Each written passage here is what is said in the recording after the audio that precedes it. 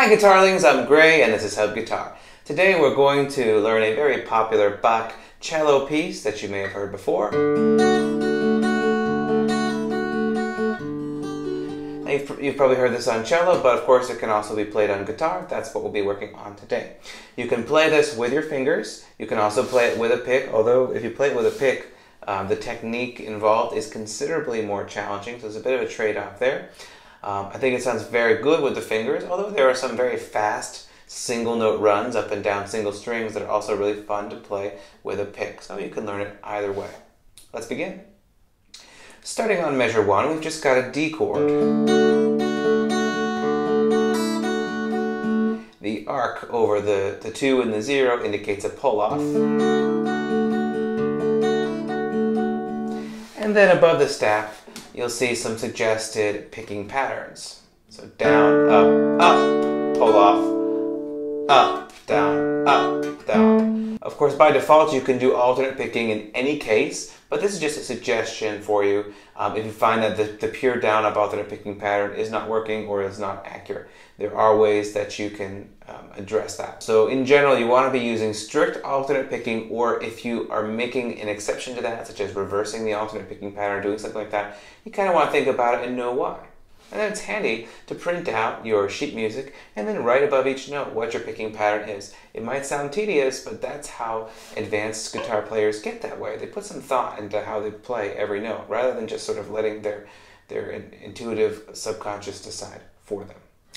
In measure 2, we've got a G chord.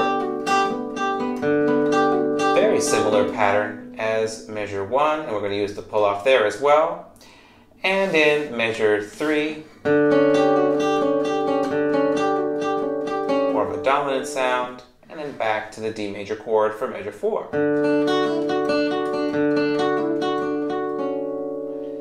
And now in measure 5, we start doing some of the fast runs.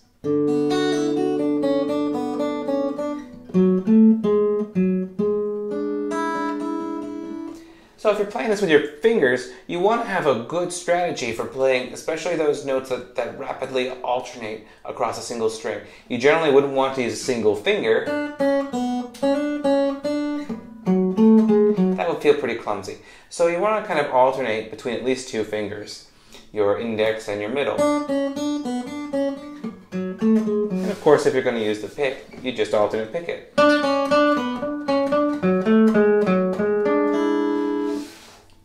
Now to measure 6, we've got this nice chord.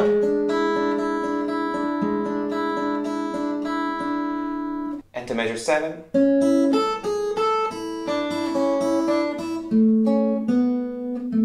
So at the end of measure 7, you'll see this little indicator for a bar chord across the 2nd fret. That's kind of a heads up that in measure 8, we're going to a bar chord pattern.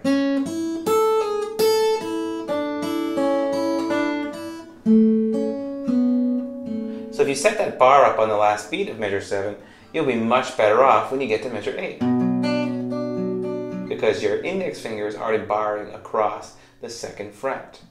So sometimes it seems like it's easier to use open strings because open strings are easy, but if they sort of prohibit you from getting a bar in place that needs to be there, they can paradoxically make the thing more clumsy or harder to play. So you can look at that and decide if you want to maybe use some open strings, or if you want to use the notes at the 2nd fret. So for the B note, which is the second to last note of this measure, you could do an open B there, or you could do the B on the 4th fret of the 3rd string. And it seems easier to do an open string normally, but in this case, I think paradoxically, if you try to do the open string, it'll actually make it harder to get that bar in place. So it's not always necessarily easier to play open strings. So you've got to compare the options and decide what's best for you. Now we're in measure 8 for a B minor chord. Note that that's of course best accomplished with a bar pattern. There might be some way to do it without a bar chord, but it's just going to make it a lot harder. So if you're having trouble getting the strength, really work on practicing those bar chords and building up that fretting hand strength.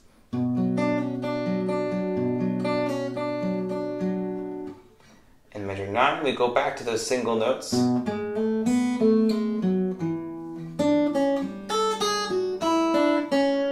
To measure 10.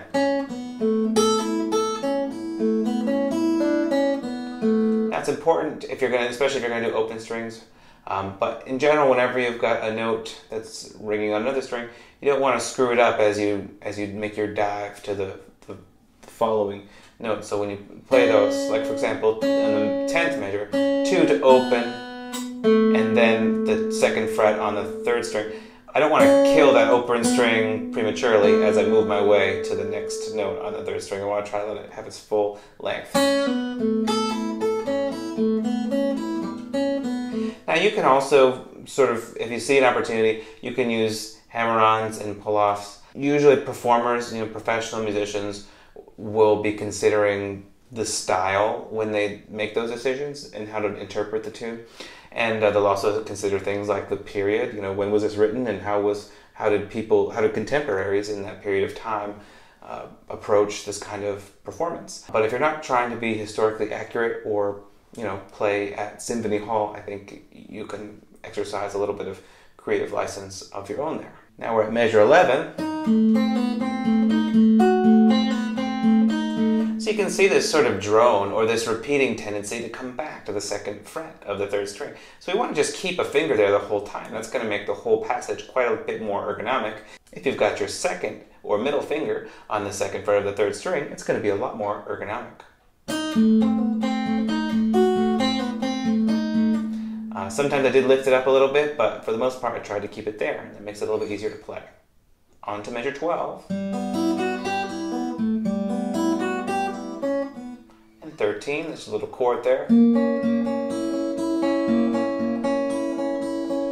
And back to those nice Bach runs. I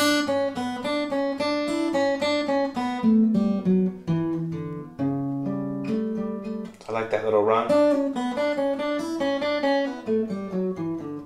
Again, try to use some alternation when you do that. So you might use middle, index, middle, index, middle, index, etc. When you get back to 15, you go back into a chord shape. And that's nice because each finger can take responsibility for plucking a string. So when you see something like this, where notes aren't changing within the measure, you can pretty much assume that this is a chord shape, and it's going to be much more ergonomic if you can get all of those notes fretted cleanly together as if they were a chord, which they are. Now we're at measure 16 with more of that idea, that motif, this time on a new chord. So if you're going to execute that 5 to 4 as a pull-off, then it would benefit you to fret 5, 4, 4. So I've got my index finger on the 4th fret of the 3rd and 4th string, and then I'm using my middle finger on the 5th fret of the 5th string, and then I'm putting my ring finger on the 5th fret of the 3rd string, and that way I can quickly cycle back and forth between those notes. Measure 17 is pretty straightforward. Measure 18. And measure 19 with another nice run.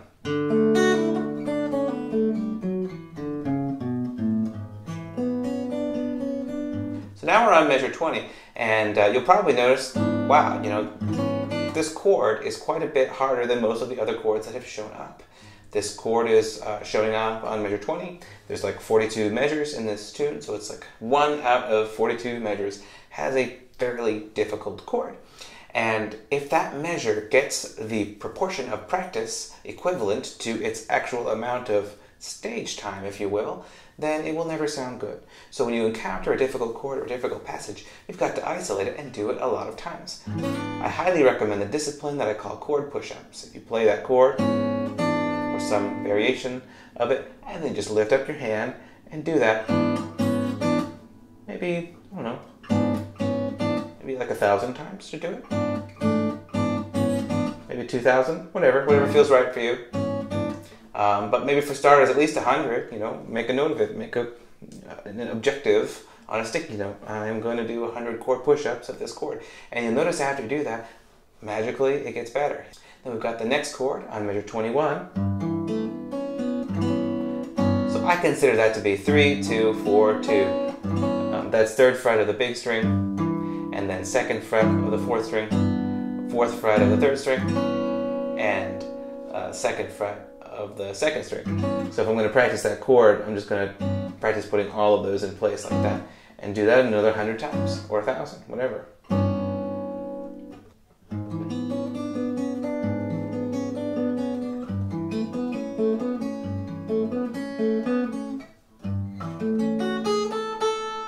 The next chord in 22 is very similar to the one in 21, and we've got another run.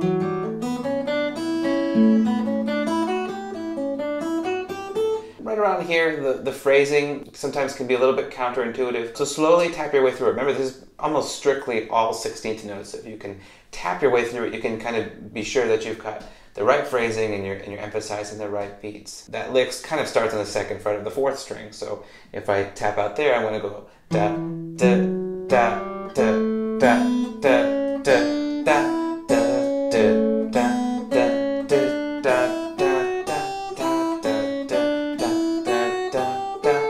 Want to try to practice that way and kind of mentally know what's the contour of this thing in terms of, you know, if it's comprised of several smaller melodic pieces, where's the start of which and where's the end of which, and that will kind of help me figure out where I want to place the emphasis and things like that.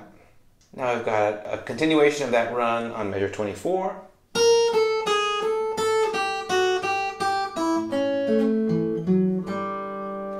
And on measure 25 we go straight to an open A chord, to a D chord, and 26.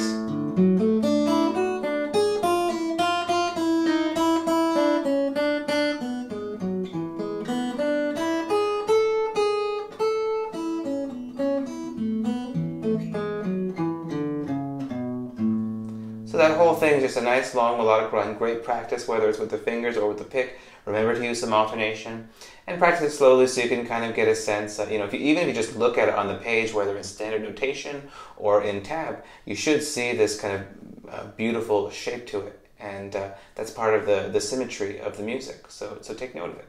Now we're in measure 29. Now we're in measure 30.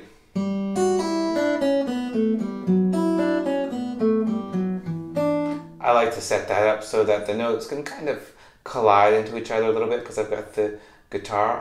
If you listen to it on cello, you can take note yourself of, you know, did the player let some of these notes blend together, or was it all strictly one note at a time? But I think on the guitar, because we really don't have the sustain that the cello has, it's nice to create that illusion of a bigger sound by giving some notes some extra sustain.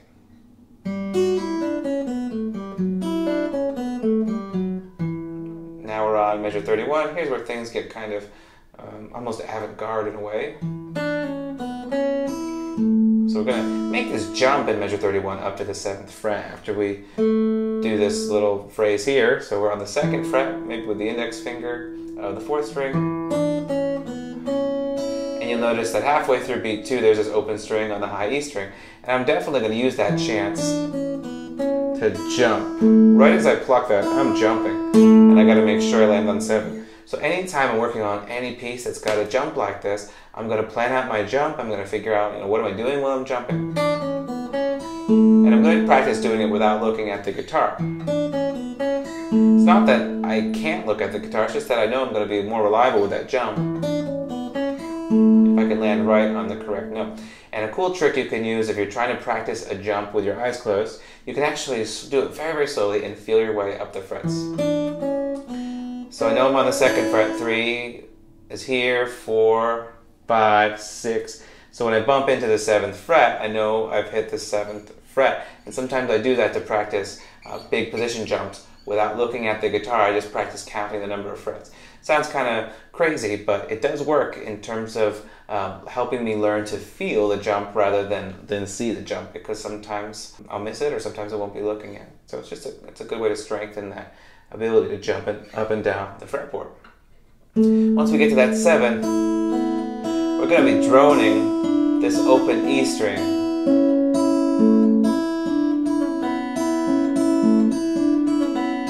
Now you want to have a good fingering there, which I didn't in my demonstration, but you probably want to have your 3rd finger on that 7th fret of the 4th string.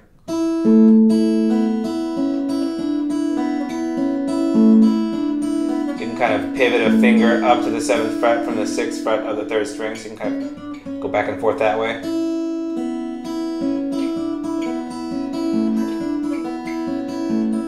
Or you can have your pinky go down there.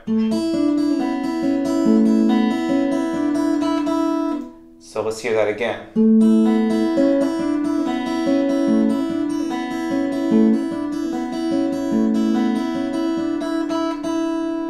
So when you're playing multiple, especially when you're repeating the same note like we are here on beat 3 of measure 33, you really want to use multiple fingers and, you know, let there be a clear difference between that. If you think about it, it's almost like using 3 different fingers would make the timbre of each of those 3 notes different. It does sound a little bit different. So now we've got this really weird idea starting on measure 34, and it kind of starts to use some chromatic notes.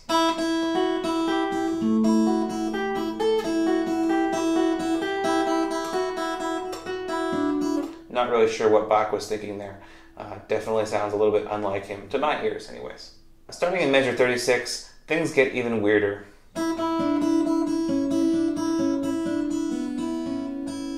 In measure 37, you'll see that I wrote a 3 above the 7th fret of the 4th string, indicating that I want you to use your 3rd finger there. That just seemed like a good way to try to reach all of the notes that are about to be kind of alternated with this 7th fret note.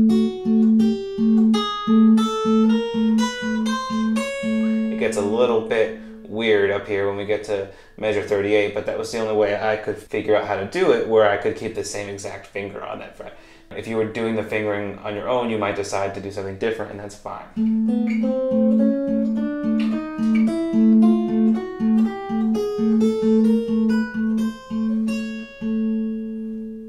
That's a very chromatic and certainly interesting idea. When we go back to measure 39, it gets a little bit more refreshing with these nice chords ringing out. I'm going to bar halfway across the 7th fret with my index finger, put my pinky on the 10th fret, and I'm just going to use that shape for measure 39. Now to get to measure 40, I'm just going to put my 3rd finger on the 9th fret of the 3rd string. That's all I've got to do there. And then for measure 41, I'm going to let my pinky come down a half step to the 9th fret, and then I'm going to move this finger up, this 3rd finger. Instead, I'm going to put my middle finger down on the 8th fret of the 2nd string. And then I'm just going to jump up to this D major chord here to end things off. So great tune. Definitely very recognizable and pretty demanding for your technique with its combination of chord-based structures and scale-based structures. It's a really good tune to build your guitar technique. So thanks for watching. I hope you enjoyed.